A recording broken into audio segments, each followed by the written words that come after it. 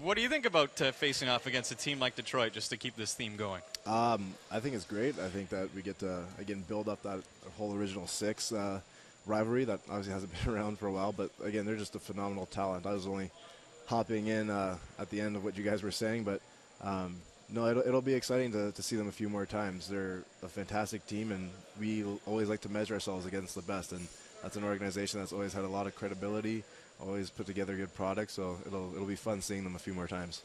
Now, Mark, I noticed you got the nice scar on your forehead, trying to catch up to me a little bit. But, unfortunate way your season ended last year in the playoffs with that errant puck in the face. How is it feeling, and are you good to go and full stride, I guess, here in training camp as we get going? Yeah, no, I'm fully good. It's I was actually pretty lucky. It was only about a week or so after the surgery that headaches actually went away. So I was told it's somewhat of a miraculous recovery, but no, it's been very good. Aside from that, I was just sort of taking some time to let the bone to heal. But everything's good. Cleared all the tests throughout the summer and definitely ready to go for camp.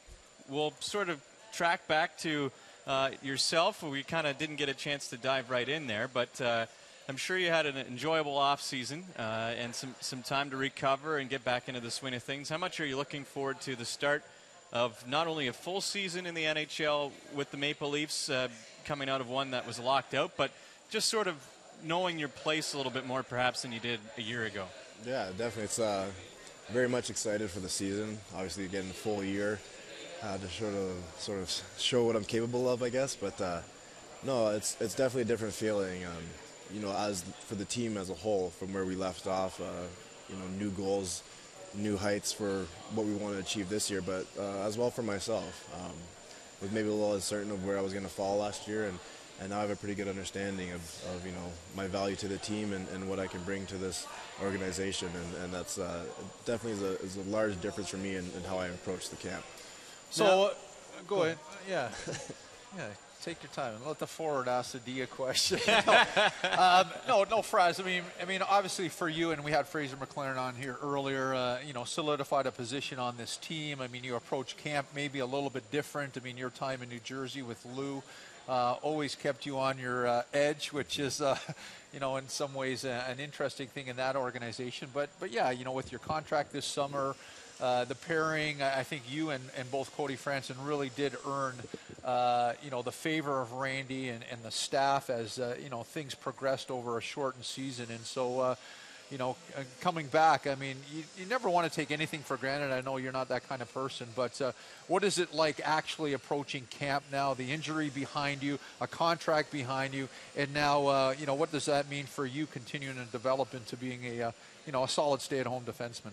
Yeah, again, it's the approach I like to take is obviously there's a different level of confidence coming to the camp, but I certainly know that, especially from the road I took to get here, that I'm never actually secure.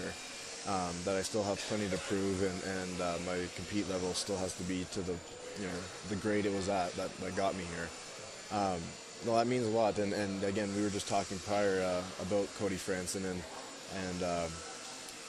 what we were able to do together. I think just sort of put us both on a bit of a platform, and we both together just want to meet that. It's coming into camp, and hopefully he'll be here soon enough. But it's just being able to match that intensity and also take it a step further now with a year under my belt with this organization, and try to continue to be a leader the way that I've been able to be in previous years as well, and maybe as much as I'm trying to match what we were able to do last year, exceed it or gain a few new talents or skills in a few different areas as well.